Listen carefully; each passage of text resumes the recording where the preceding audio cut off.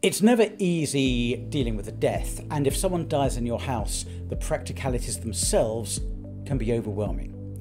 So what actions do you need to take?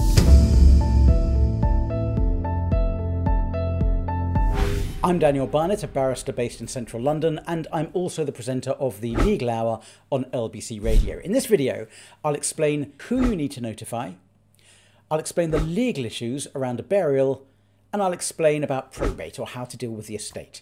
Before I explain what to do first, please do consider subscribing to this channel, giving this video a thumbs up, and pressing the notification bell to receive alerts when my latest Legal Explainer videos are released. First of all, let me say I'm going to use some slightly clinical terms in this video, such as the death, the deceased, and the body.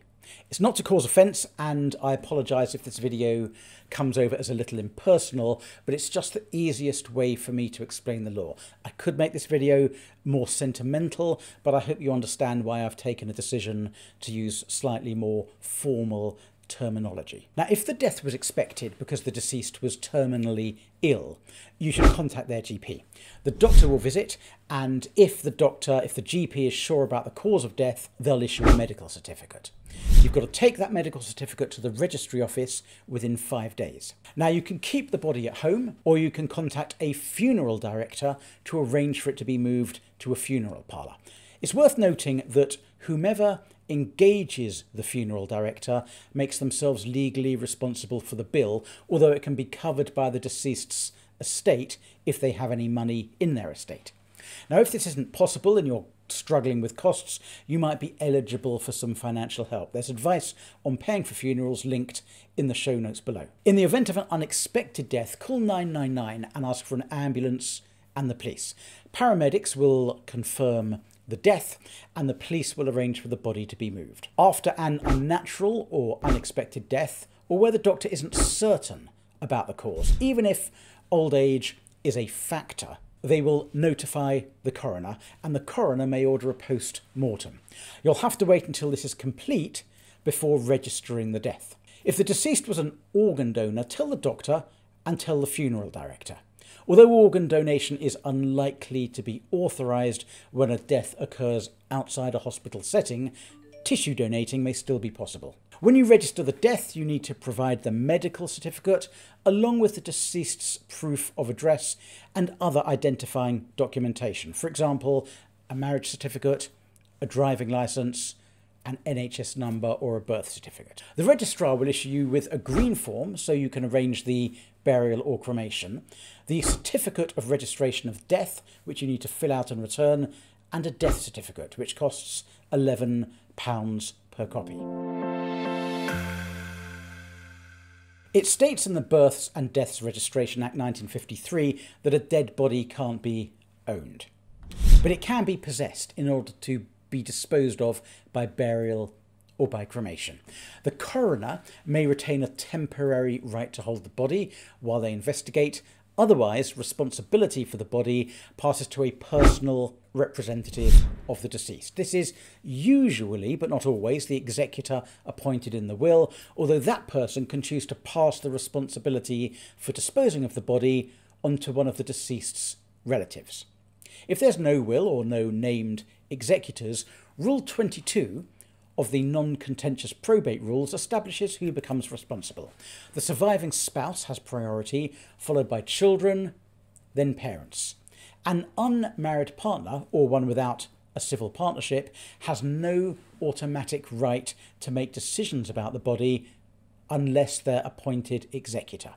If there are no surviving relatives, anyone with a stake in the estate can become the administrator. Usually, the person with possession of the body will assume responsibility for disposing of the body, but they aren't obliged to do so. They can pass this task down the hierarchy. But the body must be disposed of in a timely manner, and you can be prosecuted for preventing a lawful and decent burial. There are alternatives to burial or cremation, although they need to have been chosen by the deceased and sanctioned by whomever is responsible for the body. And those alternatives are long-term preservation, for example through embalming, donation to medical science, cryonic preservation in liquid nitrogen, with the hope that science will one day be able to revive the body, and plastination. That's a conservation method where water and fat in the body are replaced with polymers and then set. Now, you may have some idea of what the deceased wanted in terms of a funeral, or you might find details in their will or their letter of wishes. However, you're not legally obliged to follow their instructions. If there are disagreements about the burial or disagreements about where cremation ashes should end up, you can go to arbitration. Failing agreement, you can seek an injunction from the court to stop a burial or cremation taking place. Under the Senior Courts Act 1981, a judge can decide who should be granted the letters of administration. Now, in the case of Anstey against Mundle, 3 daughters and their cousin argued about whether to bury their father's body in the UK or in Jamaica, where the deceased was born, and where 2 of them understood it had been his wish to be buried. Another daughter sought an injunction to stop the body being taken outside the UK, as she and her sister believed their father wanted to be laid to rest in England. The court looked at the criteria which are set out in a case called Hartshorne and Gardner, and considered the deceased's wishes and the reasonable requirements and wishes of the family, the place where the deceased was most closely connected with, and that the body should be disposed of with all proper respect and decency, and if possible, without further delay. Now, that last factor is deemed to be the most important.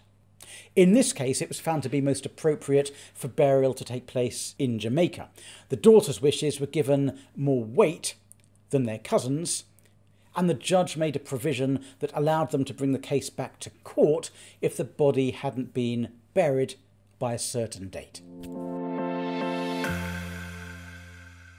Executors are responsible for dealing with any personal possessions and money left behind.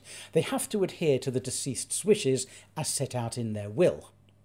When someone dies intestate, that means with no will, their spouse or their civil partner inherits the first £270,000 and half of anything remaining. The other half of anything remaining is split between any children. Either the executors or the closest living relative may have to apply for probate. That's the legal right to deal with the estate. You might not need probate if there's less than £5,000 to be inherited, or if any property or shares or money is jointly owned.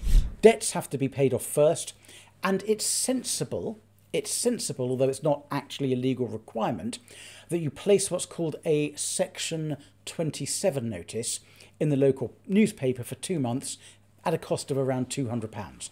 Now, this lets creditors know that the person has died and gives them the chance to make a claim on the estate for money or property they're owed.